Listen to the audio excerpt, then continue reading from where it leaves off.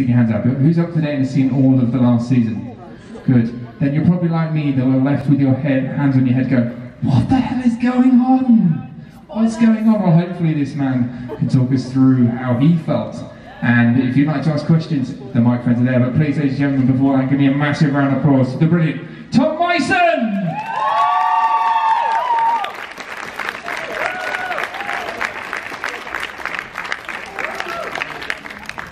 I didn't see that. Hands up again. Who saw the finale? Brace yourself, Tom. So, that was, yeah, that's pretty much, I remember watching it, and some of my partners both sat there, and wow, it was a head scratch. We couldn't figure out why they'd done it. How the heck when did you find out that that was coming, and what was your reaction? When did I find out? Yeah. Maybe an episode or two before the finale. Wow. Yeah, I had no idea. I know that there were various ideas like that floating around, but no, it was very last minute. Very last minute. I think Nicole found out very late on as well. And how was that? Look at the oohs of this. The front row are like, I'm so pleased I came. I think the front row are pretty much your fan base in terms of supporting your decision that it's not good. But how did you? Because I mean, that's a massive thing to drop on a cast, unexpected like that. 3 episodes from the end of the filming. Mm-hmm. It must have changed the dynamic of you guys on set at that point. I mean, you must have been like, what? Yeah, I mean, we'd kind of carried on as we normally would. We've got to finish the show and be strong. It certainly has made me curious about the season 4, which we've just been renewed for a 4th season. To find out, because that's quite a corner to write yourself into. Yeah. There are lots of avenues you can the writers can take us down for season 4. They've just probably got to pick the one that won't have them chased out of town with pitchforks and flaming torches. They have to keep you. I'm sorry? They have to keep you. They have to keep me? Yeah. I'll let them know, in case they're planning anything. But you must have been kind of a bit of a few, because there is a bit towards the end there where they kind of, Nicole's story's just about to be wrapped up, and they said to her, literally that she's not done, she might think it in that way, but they said it's all about you. You must have read that and gone, okay, that's a bit more of a relief. Because they kind of said it's Ichabod's journey, he's still going on, kind of thing. Oh, yes. So that must have been a bit of a relief at that point, because after the fact that they've got rid of, pretty much, they've got rid of your son, your wife. Just be Jenny running around, fighting demons. I'd watch that. Good. What was the question? So, it must be a relief that they've kind of sewn into the plot. A relief that they haven't got rid of me? No, they've sewn into the plot that the chances of that happening are pretty remote now. Because it's just been, the last 2 seasons of Sleepy Hollow, it's been almost, they've reinvented the wheel again and again, and it must be kind of a bit nerve-wracking for you in a sense as an actor, because you don't know truly what's coming next. Oh, yes, it is nerve-wracking, and it's why you need to, it's always important to have a group of writers who you have faith in, because yes, the show has seemed to have reinvented itself with every season. I don't know why. Some people dig it, some people not so much. And you know, we're now going into 4th season, it's going to have to be reinvented again. And that poses so many opportunities. It could be a very exciting experience. And trust me, it could. And it must be kind of a bit, as well for an actor, I suppose that's unique in a sense as well, because there's not every day that you could be on set. Let's pick a show around, and let's say, I don't know, Game of Thrones, you know it's going to be one thing throughout its entire run. Lots of death. Lots of death, lots of murder, lots of whatever. But at least with Sleepy Hollow, you... Hodor, guys. You know? Yes. That broke all of us. I think it broke the internet, to be fair. Yeah. Sorry. That's alright, no, that's fine. But it's always going to stay, you know that it's going to stay one genre, it's going to say fantasy, it's going to say that, but with Well, now. actually, I think even through the series, the genre seems to have slightly changed. I always thought that the first season was, I always thought of it as more of a horror show. And then the second season became more of a supernatural family drama. Mm-hmm. And then the third became very much a slightly more of a Monster of the Week type procedural. And then who knows? The next one could be it could be in space. That would be funny, wouldn't it?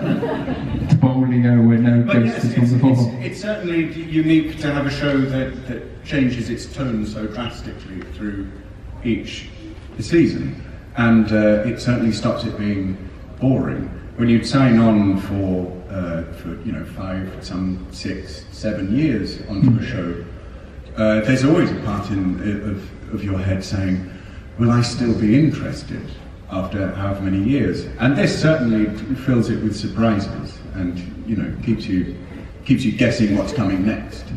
And this, as an actor. Yeah. And I mean, the way it's heading, it could be police procedural, it could be anything now, couldn't it? And Right. And did you not, when you first kind of got the role, is that where you expected it to go? I mean, did you expect Sleepy Hollow to be that dynamic? The nice thing about when I first read it was that it was clearly a show that could go in 1,000 directions. It could go anywhere. The only limits are the limits of the writer's imaginations. It can go anywhere, and that's certainly something that we've kept hold of. The next season, it could just be me in a car with a dog. Oh, some people like that. A border terrier. There you go. Done. I'll get onto the showrunner immediately. You've been tweeting it for ages. My God. That's okay. Well done. After the end of the last season, you never know. But the one thing that has kind of stayed the same is Ichabod. Now, he has not changed that much at all. He's got more used to his lifestyle a little bit, but he's always changed his hair. And his hair. But he's kind of still stayed the same character to a degree. He started to open up a bit more, but he's still kind of stayed in that same wheelhouse. Has it been kind of fun to explore a character that kind of stays the same in his core, but expands every time a little bit more? It's been fun to play a character who's reluctant to change, and through Abby, his relationship with Abby, there are things that he's forced to change, and through just being in the present day, there are things that are forced to change. But it's not really his. It wouldn't be the usual evolution of the character if he had stayed alive in the 18th century. Yeah. That's certainly been interesting. That's kept me on my toes, and find out which elements of the modern world and which elements of his relationship with Abby and Jenny and Joe, he's willing to go with them down certain routes. Like, it took a long time for Abby to get him to emotionally open up, and then he found the benefits of that. But then there are other things that he's more hesitant to. That's always fun, trying to work out what he'd go smoothly with and what grates him a bit more. And heck, he's even had his own emoji. I mean, come on, how much more fun is that? Emoji. Yeah. That when you see that in the script, that must have been like a what the heck, another what the heck, but a nice what the heck moment for you. I don't even know that it was in the script. I think it was a surprise on the day. I can't remember. Oh, no, it was. But it certainly wasn't Ichabod. I think he was riding an eagle. Yeah. Waving the stars and stripes. That was amazing. That was pretty cool, though. I mean, and for that, I mean, Sleepy Hollow has done incredibly well in the sense it's kept a sense of comedy as well throughout the entire last 3 or 4 years. I mean, what for you has been some of the funny moments that you've had and enjoyed on the set? I was talking to someone earlier about how it seems as though every scene I do with Lindy, it's the hardest scenes I ever do, because all I want to do is make Lindy laugh. And it's quite easy to make Lindy laugh, and it's quite easy for her to make me laugh. Just shoot each other a look, and that's it. The scene's completely ruined. So it bodes well for next year when it's largely me and Lindy. Yeah, I always like those things. She's very good at finding a lot of funny in what otherwise could be quite a harsh character. I think she's terrific at that. The scene that you mentioned, the dentist scene, I was just sent the blooper reel, the gag reel that will be on the DVD extras for this last season, because they send it to you and say, "Are you happy with looking like an utter idiot?" And I say, "Yes, I am actually." Just like that. And one of the bloopers was from that scene with the director a brilliant man called Guillermo Navarro, who he did a brilliant Netflix, quite a few of them, a show called Narcos on Netflix, and he's largely a director of photography. He was director of photography in Pan's Labyrinth and lots of other Guillermo del Toro films and Robert Rodriguez. He's brilliant. And he came and directed that episode and was just shouting from way back, just going, "Be funnier! Be funnier!" That's during takes. So that was real support from your director. I didn't hear him laugh. And I don't know where to go after funny. But in terms of the scenes as well, the end of the season, there's a really emotional kind of motion-filled scene when you're sat on the porch. How long did that take to film? I mean, was that one of the last scenes that you filmed together, or? That was one of the last scenes. The last scene that Nicole and I shot together, in fact, my last scene for the season, was the moment before that when we were in the archives and she grabs my hand and takes me off straight into the porch. Yeah, they were peculiar. It was peculiar to shoot, knowing that if we were to come back for another season, this dynamic, which has been so wonderful for the last 3 years, would be no more. It was very strange. It was a peculiar last day when we were in the archives doing that. And of course wondering where it would go.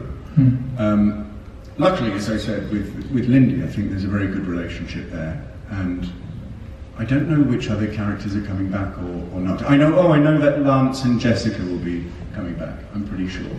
So there are lots of very good relationships, but you know, Ichabod and Abby, that was one that really captured people's attention. Or just get the microphone. Oh God. No, please don't, for the love of God. It's the Border Terrier woman.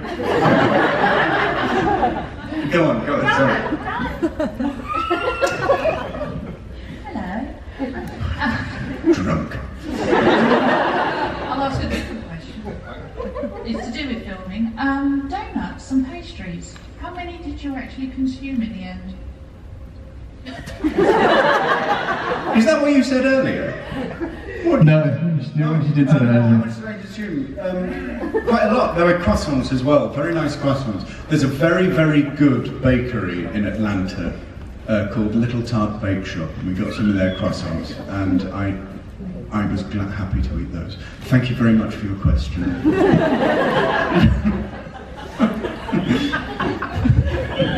Just want to point out, though, a minute ago when she said I should have another question, she went, "I've got another question." It's the most scary thing I've ever heard. Next season on CP Hollow, she'll just turn up and knock on your door. She'll be like one of these people that comes to your door. She said, "You begin to shut the door. I have another question." Where are you going? Over here, there's another question. One more question. I think I've just had enough. Hi, I just wondered if he'll ever leave Sleep Hollow, or maybe venture out in the world, go maybe New York, or maybe even to Disney World, and see what his reaction would be. There's an idea. Disney World. God. I mean, wow. There is another Yeah, there's North America there. Maybe right? you just go and find there and just live in Disney World, in the old America.